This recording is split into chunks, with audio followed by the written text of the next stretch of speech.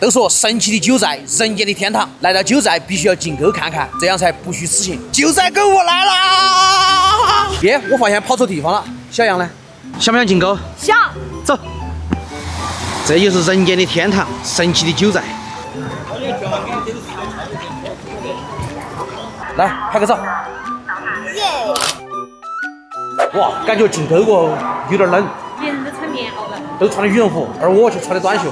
我今天把我所有的家当都穿起的，里面的毛衣，那个全部穿起了。啾！坐车了，坐车了，坐观光车了，上！现在坐车到九寨沟里面去。来到景区，其实就是不停地拍照。那小杨现在要去租套衣服穿在身上，拍两张照片，我们看一下到底漂不漂亮。快点，我要穿衣服。要穿衣服啊？这种是300。可不可以打点折嘛？一套280，确实有点贵吧？我们再找找看吧。好，给你拍下来，你们进去怎么看人呢？150一套。来，上那个。穿衣服。好，现在变成少数民族的小姑娘了。哎呀，漂亮！这么大呀！还有腰带。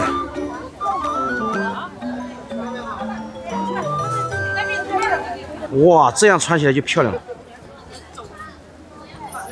呼，扎起的嘞！抓起得嘞！女人就是爱臭美。现在我带她去拍照，拍好照给大家贴在视频里面，让大家欣赏一下，看一下穿的衣服到底好不好看，值不值得。走。这个蓝色的。再教她摆造型呢。哎，美女就刚刚那个动作来。pose 摆好，给你拍照了。现在开始换第二套了。哇，小杨今天好开心哦！一开心我就开心啊！啊，穿好我们继续拍照。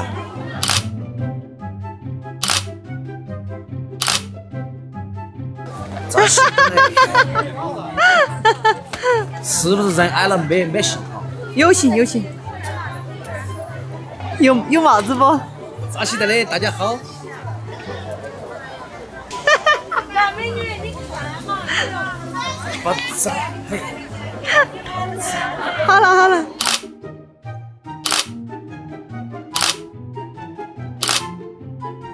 一人拍了几张照，大家看觉得怎么样？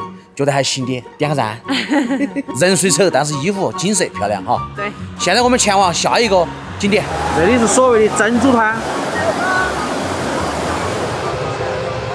漂亮。今天到那边去给小杨拍了几张照片，然后感觉人就不是那么太舒服，到现在那个头都要稍稍有点痛。来到九寨那边也是2、3天了，但是我们从来没带大家去看过我们住的酒店里面的自助餐。今天晚上我们还会参加一个晚会，有重量级、超重量级嘉宾，到时候给大家看能不能拍到啊！走，吃自助餐。走，饭、水果。其实那边的自助餐都比较偏向川味儿哈。啊，这本来就是川。饭太少了，想2口都没得。吃了嘛？我们是第2次吃那种5星级以上的那种自助餐哈。好不好吃？还行吧。今晚还有夜宵哈，所以说随便吃点，先去会场。今天小杨给我打了一盘，全是那个辣椒炒肉。给你们看一个酒店好大呀，同时可以容纳几百人用餐。今天晚上据说是邓超，但目前我还不敢100%的确认是他。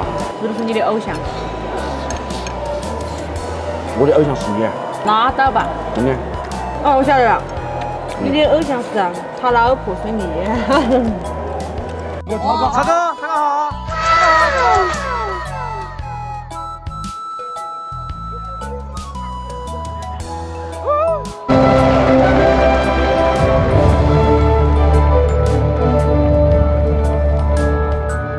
喜欢视频的朋友，大家好。